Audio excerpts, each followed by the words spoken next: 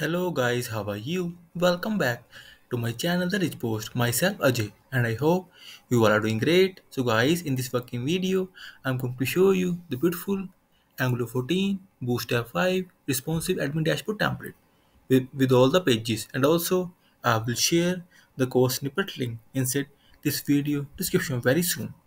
And also please watch the video till the end and also subscribe my channel.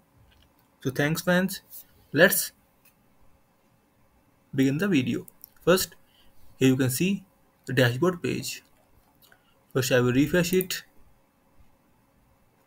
Very must. I will show you my Angular version.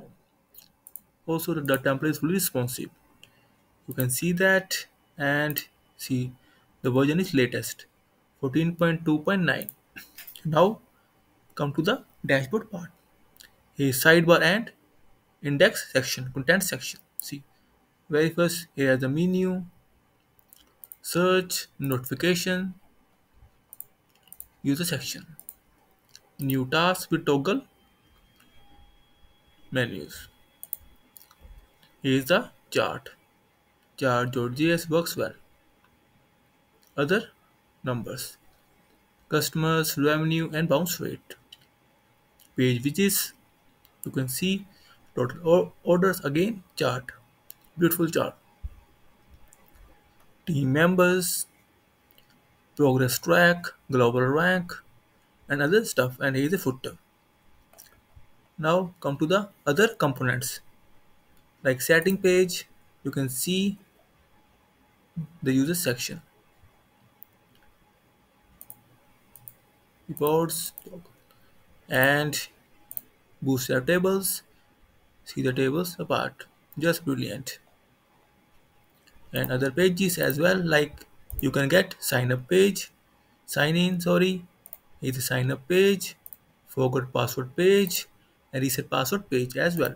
And other components like buttons, see the buttons you can use, notification like pop-up alerts.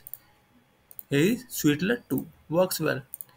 Is top, bottom left, bottom right, warning, and question.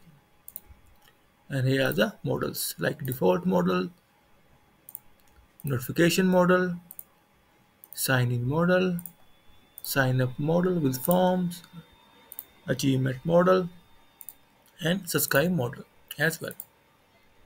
So guys, see the beautiful admin dashboard template, and like I said, full responsive. So I will show you. See, is responsiveness just brilliant. Responsive for all the devices. See the toggle navigation, just beautiful. So guys, the beautiful admin dashboard template you will get totally free. So works well.